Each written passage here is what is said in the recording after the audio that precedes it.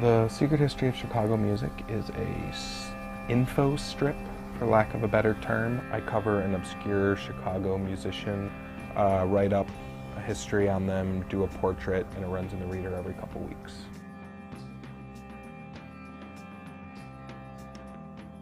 It sort of started as an extension. I do a magazine called the Galactic Zoo Dossier that covers all sorts of obscure 60s psychedelia and music. I just noticed I was covering a lot of Chicago stuff, so I thought it'd be a good idea to have it sort of spin off into its own comic strip and have it run in the paper.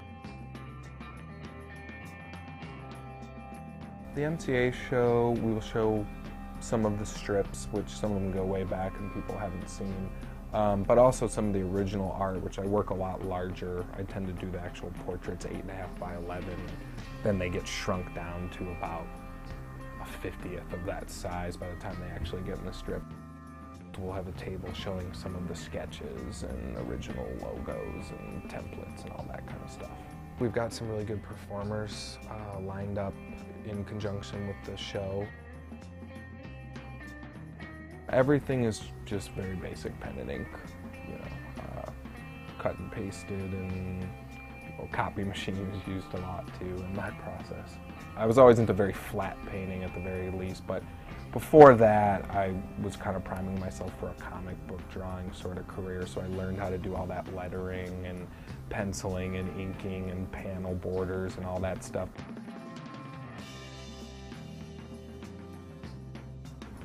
People have asked me why plastic Crimewave.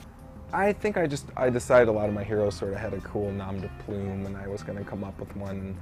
I liked something that sounded probably as something that couldn't really be a person. Guys like Helios Creed and Android Funnel, there are all these guys in rock. Mars Bonfire, one of the best rock names ever. I just kind of wanted something like that.